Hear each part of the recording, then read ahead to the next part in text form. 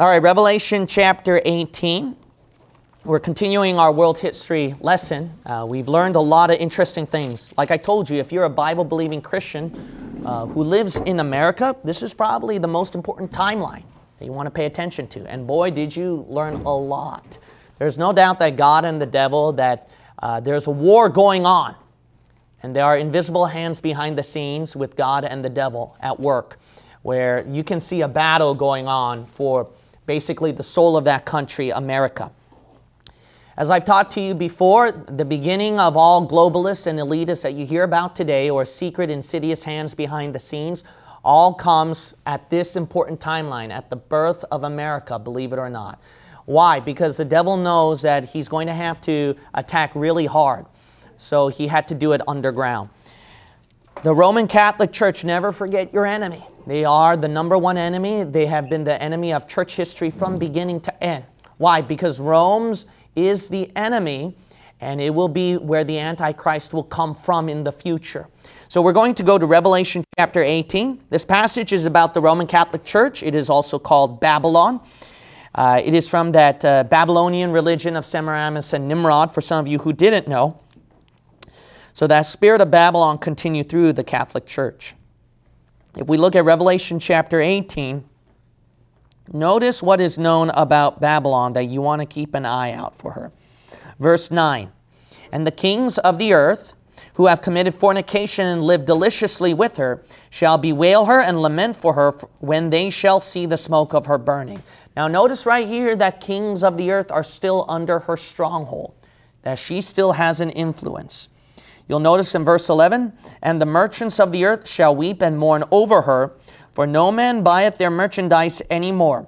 The merchandise of gold and silver and precious stones and of pearls and fine linen and purple and silk and scarlet and all fine wood and all manner of vessels of ivory and all manner of vessels of most precious wood and of brass and iron and marble and cinnamon and odors and ointments and frankincense and wine and oil and fine flour, wheat and beasts and sheep and horses and chariots and slaves and souls of men." Now notice right here that the Roman Catholic Church not only has a stronghold with the kings of the nation, foreign policy, but also with merchandise, with foreign trades and goods across the seas and land. Another one to keep in mind about the Roman Catholic Church, we shall see right here in verse, what would be a good verse right here? Verse 23. "And the light of a candle shall shine no more at all in thee, and the voice of the bridegroom and the bride shall be heard no more at all in thee. For the merchants were the great men of the earth, for by thy sorceries were all nations deceived." So all the nations are still deceived by her. Now remember, Martin Luther, he did the job where he was able to start the crack in the Holy Roman Empire. Then the Anabaptists, they were able to continue on from a Bible-believing line, especially with what Luther did.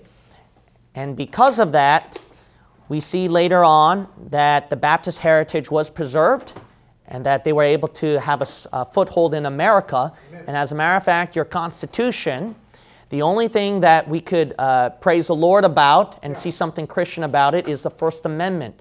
If you look at freedom of speech, you'll see it's not about CNN, defending CNN, as all liberal news journalists would like to harp on.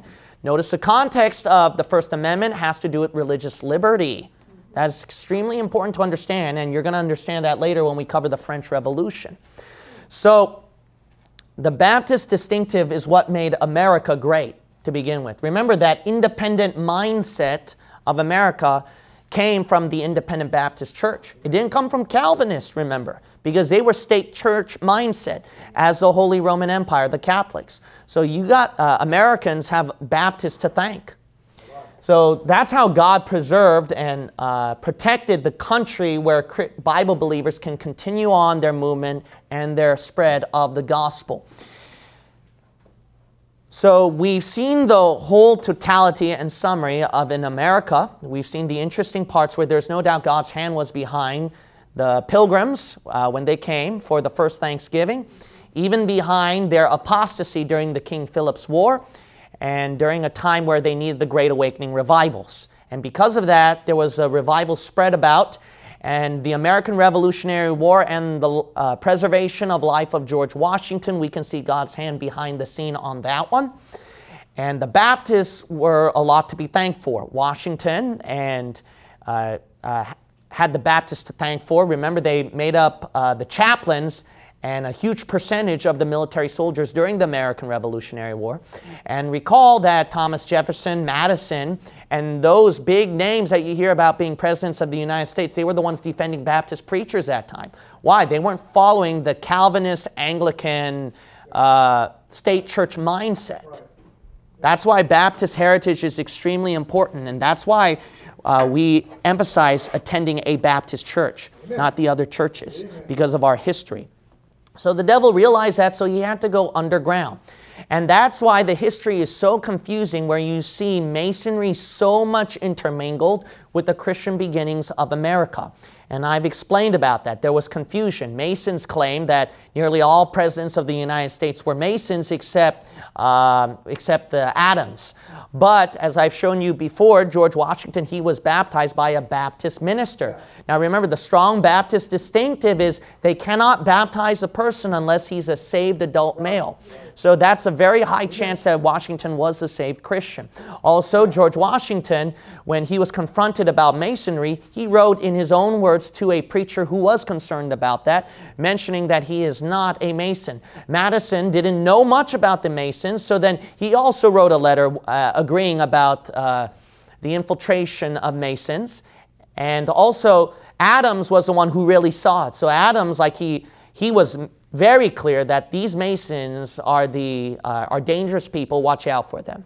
Washington even admitted that I've heard the infamous, the insidious tactics of the Illuminati. So Masons are all tied to Illuminati, as I've mentioned to you before, that within the Illuminati there were Masons and Jesuits combining forces together. I'm not going to get into the history of that. Jesuit, the Roman power, is always there. Never forget that. They're always there. So because Roman power lost its foothold and control from Luther and the Baptist growth and the huge Baptist influence, that's why they can't be public anymore. They have to be private. They have to go underground. So Rome still has a stronghold on the people and countries, but not publicly anymore. How they did it was through, Dr. Ruttman did a very good job, which I'm going to point out a little later on, but that's why I pointed out Revelation 18. You don't have to be a dictator where you control all the world and they have to follow you. You can do it through relationships, through being a diplomat, of foreign relations, as well as foreign trading. Okay, the Catholic Church is extremely sneaky. So that's what they did publicly through such private ways, but the more private means was through the Illuminati, as I've told you. Adam Weishaupt was trained by a Jesuit. That's a historical fact. And then he combined the Masonic teachings as well as the Jesuit methods to create the Illuminati. Now, that's a historical fact, okay? You can find that source on that. But anyways, when we go to William Grady's book, again, I'm quoting from his book, How Satan Turned America Against God, on page 306, and I'll continue on about Adam Weishaupt and then the infamous Illuminati with the Jesuits behind the scene. So here we go. In reality, the Illuminati have had only one real goal that encompasses all the rest. The cult's founder declared this, Adam Weishaupt, "Behold our secret. If in order to destroy all Christianity, all religion, we have pretended to have the sole true religion, remember that the end justifies the means." Where did he learn that from? Remember, that's from Loyola's organization, the Jesuits. It's all from Jesuit training. You can't separate Catholic from the insidious workings. And that the wise ought to take all the means to do good, which the wicked take to do evil. So they want to wipe it all out. Any religion that opposes them, Christianity, etc. So he's going to do what the wicked people do, because the end justifies the means. To pursue his devilish agenda, Weishaupt developed an elaborate system of Jesuit-style recruitment and training. Webster, citing Weishaupt, so this is what Weishaupt did, quote, "In order to give a good appearance to the order, Weishaupt particularly indicates the necessity for enlisting esteemed and respectable persons." So this is how he built his following, the Illuminati. But above all, young men whom he regards as the most likely subjects. "I cannot use men as they are," he observes, "but I must first form them. Youth naturally lends itself best to this process. Seek the society of young people," Weishaupt writes to Ajax. "Watch them, and if one of them pleases you, lay your hand on him. Seek out young and already skillful people. Our people must be engaging, enterprising, intriguing, and adroit, above all, the first." Understandably, end of quote. Understandably, teachers and especially writers were viewed as the ultimate prospects. Weishaupt states, quote, "If a writer publishes anything that attracts notice and is in itself just but does not accord with our plan, we must endeavor to win him over or decry him. In like manner, we must try to obtain an influence in the military academies. This may be of mighty consequence. The printing houses, booksellers' shops, chapters, and in short, all offices which have any effect, either in forming or in managing or even in directing the mind of man. Painting and engraving are highly worth our care." So he's heading toward the arts and writing, media, and the young people. Sounds like a lot of what the liberals dominate today, right? All right, end of quote. The cunning Weishaupt was also interested in tapping the Christian community. Professor Robinson, quoting Spartacus, so Spartacus, remember, is Weishaupt's celebrity Hollywood actor name. You wonder where they get names like that anyway. Quote, "I have contrived an explanation which has every advantage, is inviting to Christians of every communion, gradually frees them of all religious prejudices, and cultivates the social virtues. My means are effectual and irresistible. Our secret association works in a way that nothing can withstand." Wow. End of quote. In his private correspondence, Weishaupt mocked the foolish clergy who fell for his religious appeals. Quote, "The most wonderful thing is that great Protestant and Reformed theologians who belong to Illuminism still believe that the religious teaching imparted in it contains the true and genuine spirit of the Christian religion. Oh, men, of what cannot you be persuaded? I never thought that I should become the founder of a new religion." Wow, infiltrating Calvinist groups. That's why you get Calvinists and then people like James White, where they promote modern Bible versions, and they brag about the Nestle-Aland text, but all you have to do is go to that Nestle-Aland text. Who are the ones working with these Protestants or Reformed or other denomination people, translating the Greek text and the modern Bible translations? Catholics, even Jesuits. How about that? All right. Let's see here. Here's some other quotes. Now, the infiltration of Freemasonry. Now, you want to hear how he recruits the disciples from there, right? Ever the master strategist, Weishaupt soon set his eye, so I'm on page 312 of Grady's book. Even the master strategist, Weishaupt, soon set his eyes on the order's ultimate conquest with the crossover conversion of Joseph Balsamo from Masonry to Illuminism.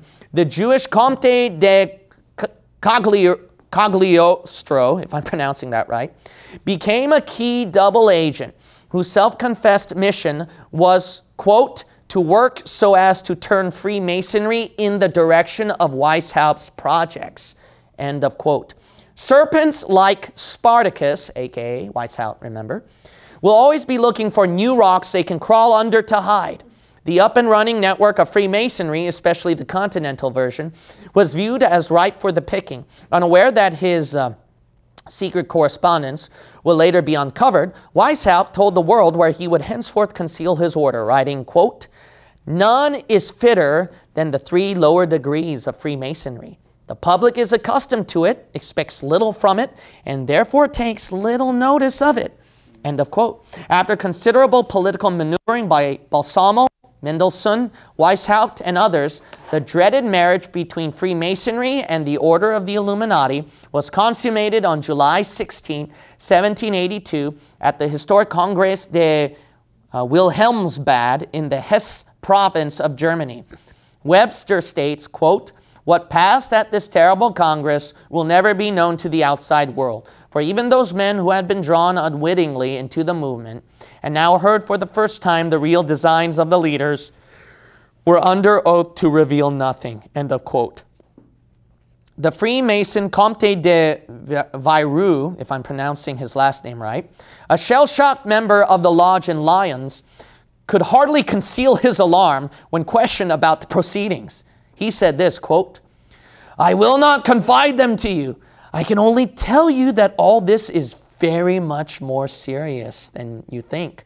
The conspiracy which is being woven is so well thought out that it will be, so as to speak, impossible for the monarchy and the church to escape from it." That's the Freemason. End of quote. It is known that the quote-unquote Jewish question was addressed with a resolution being passed that, quote, "that henceforth Jews should no longer be excluded from the lodges," end of quote. Why? The devil wants God's blessing in some way, obviously, or steal it for himself. So go for God's chosen people.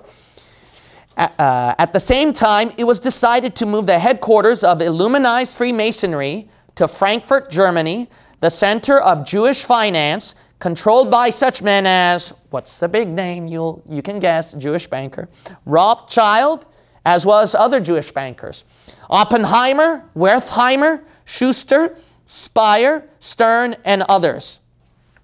All right. So you can see how they're all combining together. So that's where you get the top of the pyramid, where you get Masons, Rothschilds, the bankers, combined with, did I say Jesuits? So I probably said Jesuit anyway. Okay, anyways, now here's the next part of the reading. This is Weishaupt's MO, all right? So Grady mentions 5 things from Weishaupt's MO, for some of you who didn't know. This is on page 316 to 322. I would highly recommend everyone to actually really buy this book, okay? He did a very good job showing the devil and the Lord behind the scenes, how it was a battle for basically the country's soul, so to speak. Anyway, let's see. His MO is as follows. Weishaupt's blueprint will be 1, media manipulation. Control the media, you brainwash the whole world. That's pretty much a good job. Think about even the internet right now, what it's doing. All right? Moral depravity. Increase of sin. Yeah, it seemed to work. That's why the world's falling apart to the Antichrist kingdom. Engineered agitation. Yeah, you have to engineer, plot the chaos, catastrophe, pretend they're all an accident or a coincidence. Believe it or not, politically correct racial integration. You might say, why? Because that way you can get everyone in one control. But then think about it. That's why the Lord originally, as I've told you before, he saw that with Nimrod when in the Tower of Babel. See all these nations combining. That's why he split them up. That's why he split them up. But then the Antichrist, he's trying to gather them again. Why? So that you can be under control of one leader again. For now, it's under United Nations. For now, they call it democracy. When you get certain chairmen in a committee, so then the numbers of leaders just get smaller, smaller, smaller. Elites get smaller, smaller, until you probably will get one day. Anyways, the last one, unmitigated fear and intimidation. It's always fear, and yeah, you're seeing it all over right now. Fear, and then you intimidate them. Oh, you're a Christian? Or, oh, you voted for who? What? And that's what they do. Where do liberals get these ideas from? It makes you wonder. Well, anyway, I'll when we hit the 21st century, you might be a little shocked, okay?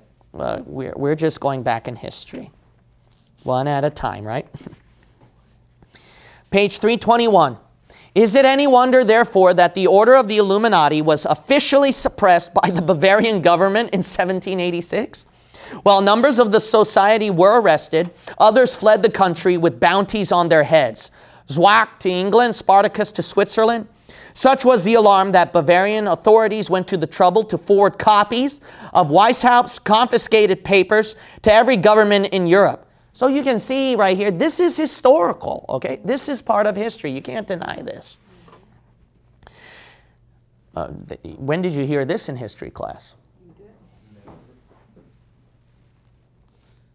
However, still reports this, quote, unfortunately, the rulers of Europe, possibly out of pride and possibly out of the unbelievability of such an extravagant scheme, refused to take the Bavarian government's warning or the Illuminati seriously. End of quote. The Jesuit-trained Weishaupt had anticipated the eventual government suppression. In fact, he had planned for such an encounter to ensure an even greater cloak of secrecy for his future clandestine activities. Oh, so he jumps ahead of time in case his operation fails. He has a plot. In an earlier letter to Cato, this is what Weishaupt wrote.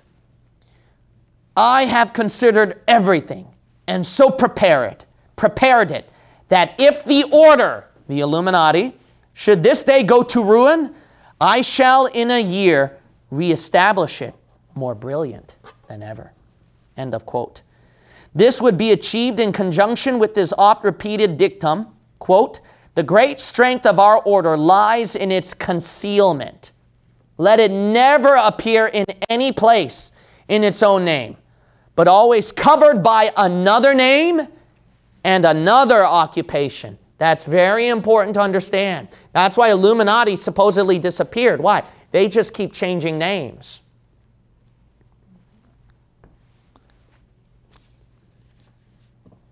Webster concludes the following. This apparent breakup of the society admirably served the purpose of the conspirators, who now diligently circulated the news that Illuminism had ceased to exist. The Illuminati's gone. So if you go to trustworthy Wikipedia, because they're always very trustworthy authors, you know, it's gone, you know, and stuff like that. See, deception. A deception carried on ever since by interested historians anxious to suppress the truth about its subsequent activities. The truth is that not until Illuminism had been apparently extinguished in Bavaria was it able to make its formidable influence felt abroad, and public anxiety being allayed, it could secretly extend its organization over the whole civilized world. End of quote. In 1814, 28 years after the Illuminati was supposedly eradicated, Francois Charles de Berkheim, Special Commissioner of Police at Mayence, Bavaria, was compelled to file an official report on the secret societies of Germany. Remember, the Bavarian government was the one that closed it down. Yeah. So this is a Special Commissioner of Police. Let's see what he has to say. Quote, the oldest and most dangerous association is that which is generally known under the denomination of the Illuminati, and of which the foundation goes back toward the middle of the last century. Bavaria was its cradle. It is said that it had for founders several chiefs of the order of the Jesuits. But this opinion, advanced perhaps at random, is founded only on uncertain premises. Of course, there's not much you can dig up out of that. In any case, in a short time, it did make rapid progress, and the Bavarian government recognized the necessity of employing methods of repression against it, and even of driving away several of the principal sectaries. But it could not eradicate the germ of the evil. The Illuminates who remained in Bavaria, obliged to wrap themselves in darkness so as to escape the eye of authority, became only the more formidable, the rigorous measures of which they were the object, adorned by the title of persecution, Liberal mindset, right? Victimization card. Gain them new proselytes, whilst the banished members went to carry the principles of the association into other states. Thus, in a few years, Illuminism multiplied its hotbeds all through the south of Germany. And as a consequence, in Saxony, in Prussia, in Sweden, and even in Russia. The doctrine of Illuminism is subversive of every kind of monarchy, unlimited liberty, absolute leveling down. Such is a fundamental dogma of the sect, to break the ties that bind the sovereign to the citizen of a state. That is the object of all its efforts. No doubt some of the principal chiefs amongst them, whom are numbered men, distinguished for their fortune, their birth, and the dignities with which they are invested, are not the dupes of these demagogic dreams. They hope to find in the popular emotions they stir up. Keep an eye on that one. Popular emotions nowadays. That's how you grab a following. Now you think and pray about that for a while. Anyway, they stir up the means of seizing the reins of power, or at any rate of increasing their wealth and their credit. But the crowd of adepts believe in it religiously, and in order to reach the goal shown to them, they maintain incessantly a hostile attitude towards sovereigns. The catechism of the sect is composed of a very small number of articles, which might even be reduced to this single principle. The quote is, to arm the opinion of the peoples against sovereigns, and to work by every method for the fall of monarchic governments in order to found in their place systems of absolute independence. Notice how very clever this is.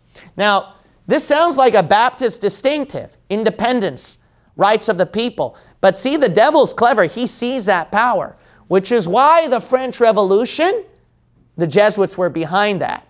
And you would think it's the same principle as the Constitution, but actually there is a huge key difference. You know what the key difference is? Even though they boast about liberty, equality, fraternity, garbage like that, the difference is in that First Amendment, the context is religious liberty. This is anti-religion, if you might recall. This one was a Christian mindset. That's huge importance. They weren't thinking Islam, remember, when they wrote that. They were thinking about their foundation of Christianity. That's a huge important. The most powerful thing is when you have a Christian groundwork of independence. That's one of the most powerful things. That's why we're not just Baptist by Christian denomination. We're an independent Baptist church. But all other denominations you hear about, Reformed churches, Presbyterian, and even Southern Baptists and other Baptists, they're all tied. They're tied to an organization. This is huge. Okay, let's continue on. I'm going to spend a long time here. I'm going to talk about Illuminati for 5 weeks if I don't get this over with. All right, let's get this over with. Amen. As the principal, remember, the Special Commissioner of Police is continuing on here. As the principal force of the Illuminates lies in the power of opinions, they have set themselves out from the beginning to make proselytes amongst the men who through their profession exercise a direct influence on minds, such as literateurs, savants, and above all, professors. Above all, professors. Now remember, like I told you, the Jesuits found huge success in the educated schools. Why do you think churches fell away? It started with schools, with the Revised Version that came out. That was the start of the apostasy. It's that school infiltration. So when Christians boast about Christian scholarship education, they don't know much about their history on that one. Let's see. Anyway, continuing on. The latter in their chairs, the former in their writings, propagate the principles of the sect by disguising the poison that they circulate under 1,000 different forms. These germs, often imperceptible to the eyes of the vulgar, are afterwards developed by the adepts of the societies they frequent. They visit all kinds of different societies, clubs, secret clubs, it makes you wonder. And the most obscure wording is thus brought to the understanding of the least discerning. They always use that abstract language to deceive the simple-minded people. It is above all in the universities that Illuminism has always found and always will find numerous recruits. Can I repeat that again? Did you hear that? This is a good warning. It is above all in the universities that Illuminism has always found and always will find numerous recruits. Why do the liberals make a big deal about Genesis 3 and make that a positive reference? Your eyes shall be open. Illumination. Where do they learn that kind of garbage from? All the way back to Jesuits and Wise House people who are infiltrating the schools. And secular lost people or atheists find an attraction to that. So they spread it out without knowing that they've been influenced. Birds of a feather flock together. Atheists and Catholics, they can sure flock together. Now you go home and pray about that if I offended somebody. All right, end of quote from the Special Commissioner. Grady continues writing, in 1786, the same year as the Bavarian expulsion, Spartacus established his first lodge of the Illuminati on American soil in James Madison's Virginia. 14 others followed rapidly in other cities. The ultimate serpent had finally slithered into paradise. Bavarian government shut them down, but they slipped into America now. Now, the battle for Washington, D.C. is a highly recommended chapter, especially for those who are confused by Christian foundations and Masonic foundations. Because, you know, even the flag, they claim is a Masonic connection or some kind of satanic connection with the stars connecting to the zodiac and the stripes and all that. But there's undoubtedly the building structures in Washington, D.C., you see Masonic stuff. But the thing is this. When you study that on both sides, it is confusion. You might say, that's confusing. That's right. Who's the author of confusion? Yeah, come on. The devil. The devil. His job is where there's some kind of Christian foundations, he puts some Masonic, satanic things in the middle of that, so you get so messed up. But he did a very good job explaining this. Like Washington, you might recall that the infamous picture where he wore the apron, and the Masons, they go, I think they still do today, but they just go to Washington, D.C., they hold a ceremony together, and then they'll boast about, you know, how their foundation started in America, and that America's birth consisted of Masonic connections or foundations. So it is so confusing. But like I told you before, the job of these elitists is to infiltrate and tie themselves and connect to any historical or important person so that people can be deceived into thinking that, oh, these big shots, these big names are connected to Masons, so I think these Masons are not really that bad people. That's good. That's why the liberal world and the common world don't see anything wrong with Masons. Why? They hold hands with too many political powers. They don't see anything wrong with the Catholic Church because they hold hands with too many political powers, news media, universities. And they don't see anything evil behind that because they just have too many connections. Remember, like I told you before, that doesn't prove that these politicians and these big names and leaders are Masons or Catholics. The job of the Catholicism, Masonry, and these Illuminati people is to connect with them and to make it so confusing that the public will combine the powerful world who may not be Masons and Catholics, but they'll combine them as one with Catholicism and Masonry. And they'll treat them all the same and as equals and nothing wrong with all of you. You go home and pray about that for a while. But Grady did a good job on that one on chapter 10. So my advice is this. My advice is, like I told you before, is just know enough of the evil. But remember this, you'll never understand Satan's workings. Don't try to figure it out. You go down that hole, you just might get demon-possessed. All right? A lot of spirit stuff in there, and you dig down on that conspiracy rabbit hole and the occult and stuff like that, it'll just mess with your mind. And you might call something Christian satanic if you're not careful. And that's the devil's job, is to mingle so much of Satanism with the Christian foundation, Christian workings, you might just call it satanic. And that's why they call the King James Bible Masonic Bible. That must please the devil a lot. That's why they'll say stuff like George Washington, who is very likely a saved person, that he's a Mason. Or American foundations that had no Baptist distinctive whatsoever. Be careful not to call God's working behind the scene the devil's. So you got to be careful of that. So my advice is this: just know enough that Satan infiltrated and put an influence and confused it. That's all you need to know. You cannot clarify Satan's confusion.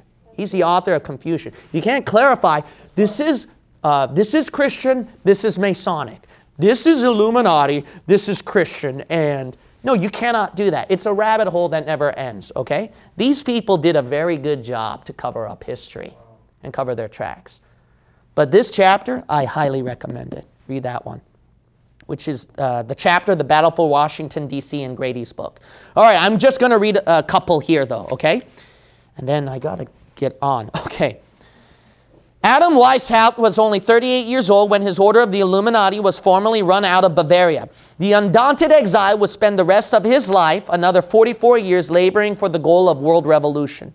By 1789, Weishaupt's influence was already being felt in a new secret society known as the German Union. Initially disguised as an anonymous literary society, the organization sought to monopolize both the press and the publishing industry. In time, the market was flooded with an array of books espousing licentiousness and civil unrest. The nation's public libraries were commandeered and transformed into repositories for anti-Christian literature. Professor Robinson notes, quote, many in Germany, however, ascribe the Union to Weishaupt and say that it is the Illuminati working in another form. So remember, the German Union is the next one that he built up, okay? Why? You have to keep changing names.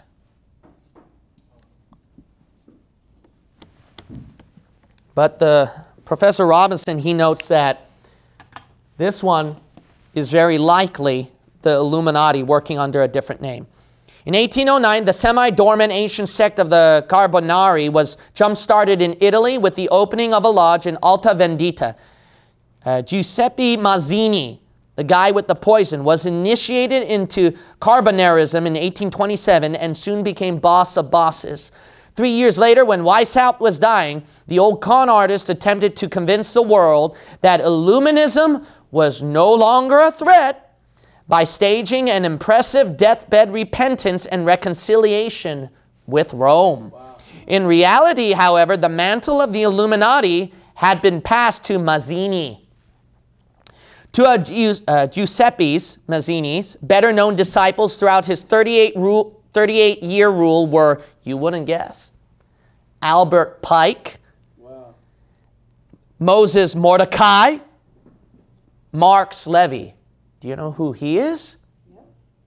Karl Marx, yep, who had the power of the media.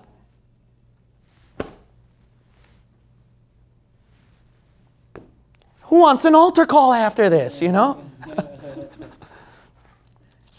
While Marx wrote the Communist Manifesto in 1847, Pike became the undisputed head of Freemasonry in America.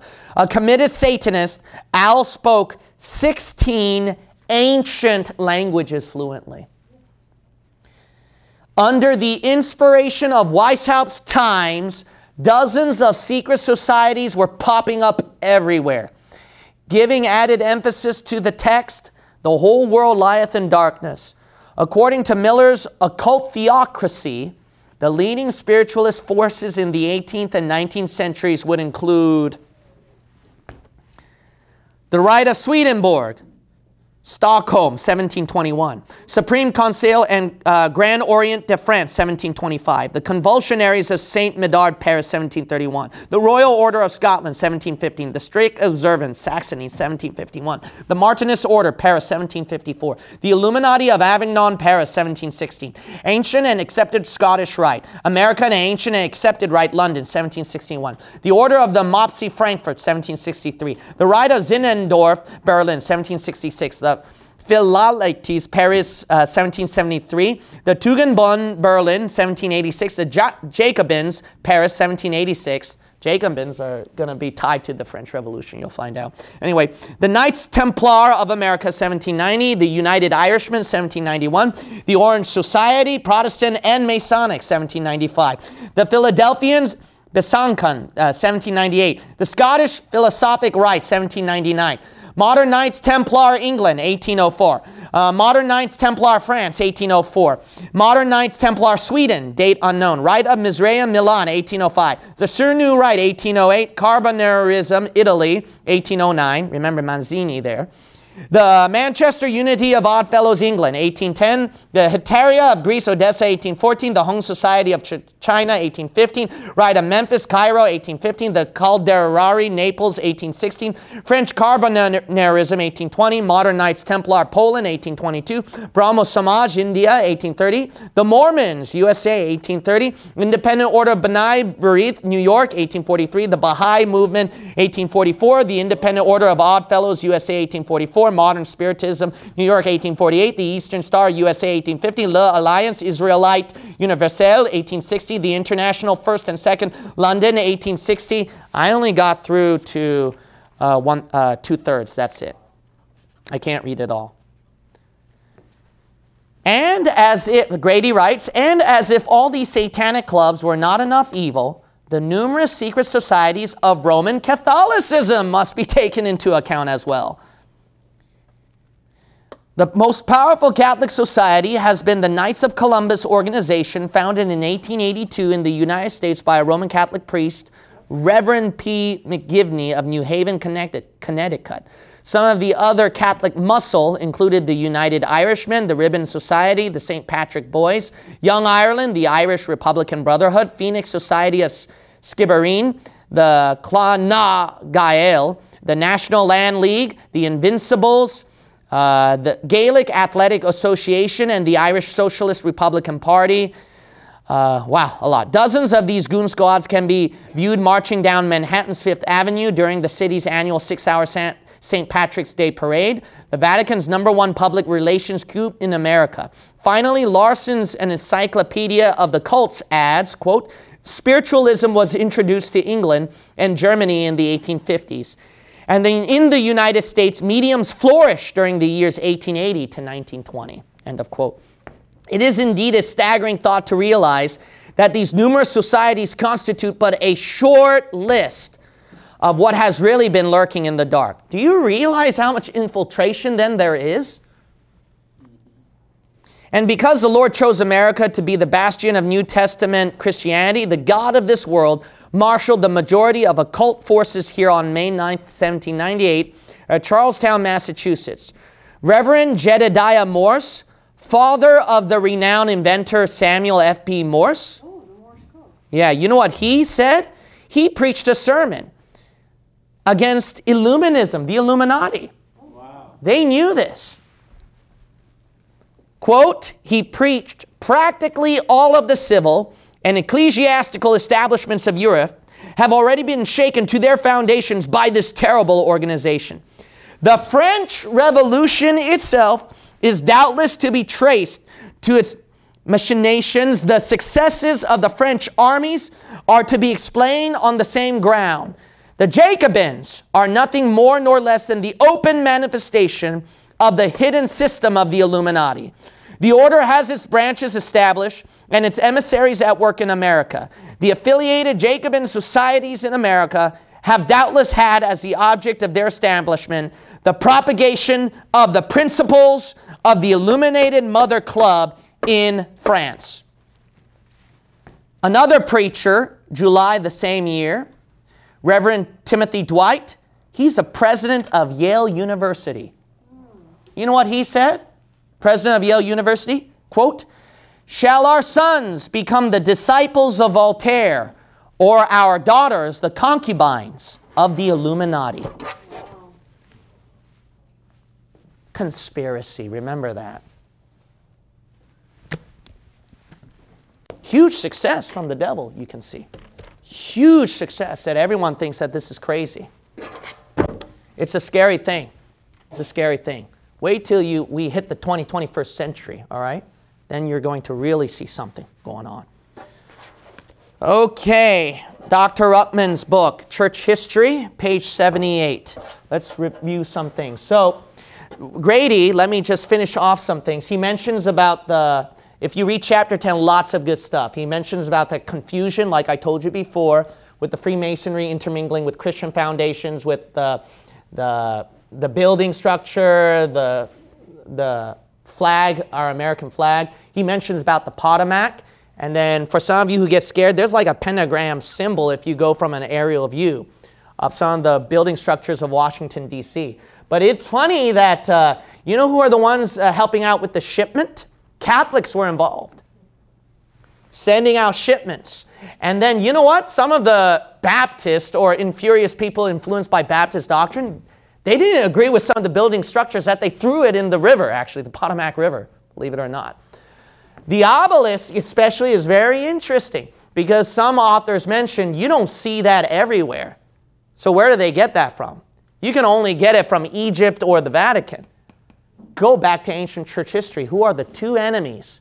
Rome and Alexandria, Egypt. Yep. All right, the spirit never left. That evil spirit never left. It's going through hidden means. But anyway, lots of interesting stuff, all right, which I recommend to read. Now let's talk about the Constitution in review. It is so important, like I emphasized before. That's what destroyed that Holy Roman Empire, okay? Remember, everything is the Declaration of Independence, the Constitution, nothing Christian about it, except one thing in the Constitution, all right? One thing, the First Amendment, remember. Page 78, Dr. Ruppman's Church History, Volume 2. Thomas Jefferson, James Madison, and George Mason all took the Baptist view of, quote, no taxes to support ministers, end of quote. Together, they finally produced the Act to Establish Religious Freedom. This Virginia bill became the real and immediate cause for the First Amendment to the Bill of Rights. See, it's all Baptist influence. Thus, the First Amendment was not just the work of anti-federalists. It was the work of Baptists who put pressure on the President of the United States, right in his home state, Virginia, the state that produced 6 presidents out of the first 10. Why do you think the Illuminati went to Virginia? You got to be blind if you don't see a battle between heaven and hell right here. You got to be totally blind not to see that. This is how it came to pass that one little bill among 9 others became more important to the national security of the United States than the Constitution itself for national security in every country in Western civilization up until then. Why? Because all of them, when we studied all of world history pretty much, was what? Dependent upon papal politics operating through Jesuits and orders. This is a huge historical change you got to realize. It's what made a whole difference. Man, we ought to win the Nobel Peace Prize, us Baptists. Where's our Nobel Peace Prize, man? These people. You know what? They don't want that independence anymore. They want that dependence now. With United Nations relying on each other and they can't take care of themselves. And they send their money, the tax dollars, to some other country because we're all interdependent on each other. Booey, man. The national security of Ireland today will be settled at the Vatican, as will the national security of communist Pope could align every major third world nation in the world, except the USA and Great Britain, including Scotland, and use them for any unholy purpose that would expedite the unity and power of the Catholic Church. The first bill in the Bill of Rights prohibited Congress from passing any laws to what? 4 things. 1, recognize the Catholic Church or its teaching as a Christian religion. Amen. 2, force anyone to be baptized or sprinkled by any church. That Baptist doctrine was salient. That's why we're called Baptists. That's why they're called Anabaptists. If you look at the beginning of the apostles, that Baptist doctrine was salient to distinguish from Catholics to the right Bible-believing crowd. It was that doctrine of baptism. Imagine killing, torturing person over sprinkling. over getting water baptized. Isn't that stupid, man? But that was a key thing ever since the beginning of Catholic history. Anyway, stop talking, Gene. Just read, okay? I'm not going to finish this. Third, make people attend Mass or recognize the Pope as a spiritual leader. Amen. 4, kill or imprison people for ridiculing the Mass and the Pope. Amen. 5, kill or imprison people for identifying the Pope as the Antichrist. Amen. 6, force Protestants to support Catholic schools with tax money.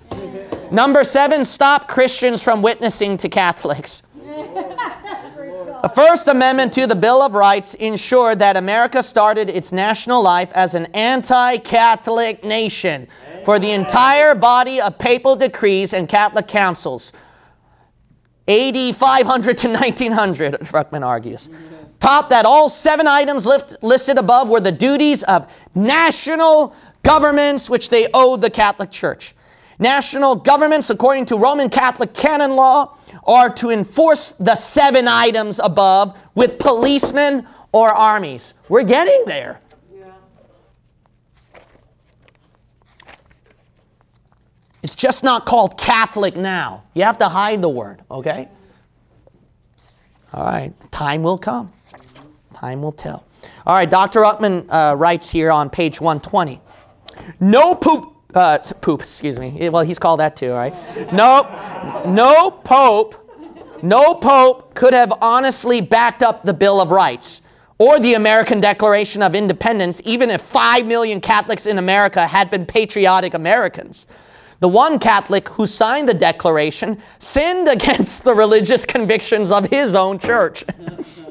According to all papal decrees and canon laws, the Pope has the right to regulate the consciences of every Catholic in the USA or anywhere else, and if possible, to enforce executions on them as heretics if they teach separation of church and state. That is one of the Baptist distinctives, as I've emphasized over and over again, the separation of church and state.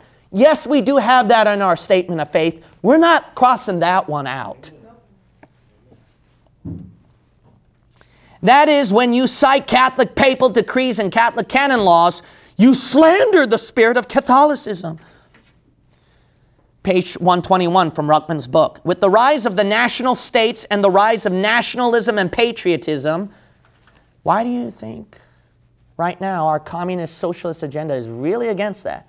Yep. Because it's getting rid of that unity where you can, one pot can control the whole group. The Pope's problem once again became as complicated as it had been in the period following the Crusades. The problem was how to overthrow these national governments and regain control of them by replacing their leaders with Roman Catholics. To this end, all of the efforts of the hierarchy were bent from AD 1582 to 1990. In the background, therefore, behind the outworkings of, this is key, because Catholics is broken. How are they going to maintain it? European diplomacy from 1582 to the present will be found the Vatican hierarchy, now blaming the, quote, liberals or the, quote, radical elements in the church for anything and everything that goes wrong in her relationships. Now ducking issues and claiming immunity from criticism on the grounds that the majority of Catholics don't feel that way. Now hollering persecution when she is caught red-handed in acts of revolution, fraud, or treachery, and above all blaming nationalism or bad rulers for all the ills of the world, including war and poverty. It's Trump's fault, it's Trump's fault, it's national leaders' fault, it's all these people's fault. You see that right there? That way, the Catholics can join the liberal side, and the liberals will say, oh, the Pope Francis is a nice guy. I like how he thinks. Diplomacy. Diplomatic relations. Okay. Wow, wow, wow. Okay. Now, you know what Dr. Ruckman said? I have to read this. This is so funny, okay? This is so funny. I have to read this part, okay? I didn't mark this. When a political organization as large and powerful as the Roman Catholic Church had been the Holy Roman Empire suddenly loses its hold over a whole nation of people, and that nation comes into possession of the largest navy and colonial possessions in the world, are we to think that this organization, composed of individual popes, bishops, cardinals, Jesuit priests, archbishop, nuns, monks, and nuncios, is going to say, well, Romans 8:28, let's get back to preaching, prayer, and Bible study. Oh, only Rockman. I had to read that. It was so funny. I had to read that. Okay. Now, you've heard some parts where they said that the Illuminati was behind the French Revolution. Now, remember, the Illuminati is tied to Jesuit influence. Don't forget that. But you're also going to see Catholic names, Catholic influence. You cannot separate that behind it. So here's on page 131. Dr. Ruttman writes, in 1789, the French Revolution began, June 20th, with the mobs of Paris storming the Bastille on July 14th. The Catholic king, Louis XVI, and his family were arrested June 21st, 1791, and were beheaded in 1793. The French Revolution used three hack words as gimmicks for killing: liberty, equality, and fraternity. Black Lives Matter, excuse me, I just added that in. No one got any liberty. No one came out equal, and the fraternal aspects of the leaders, Danton, Robespierre, is that how you pronounce this, Sheila? Pierre, right? Robespierre. All right, I'll just say that. Marat, Voltaire, Rousseau resembled a pack of wolves fighting over a dead carcass. The French Revolution set a pace for Europe, which continued until the Bolshevist Revolution of 1914. In both cases, the revolt was against a monarchy under the control of a state church. In France's case, Roman Catholic, and in Russia's case, Greek Orthodox. Now, don't let that confuse you. This might sound like that, oh, we're angry with the Roman Catholic Church, so they're anti-Catholic. But remember this. Roman Catholics, how they always survived is they always act like a chameleon. They morph. They flow with the times. They flow with the times.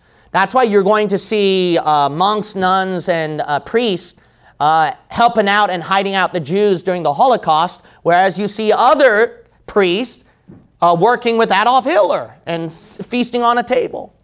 See, why do they do that? Whichever side loses, or however you go with the times, we're still going to have a foothold in something. Okay?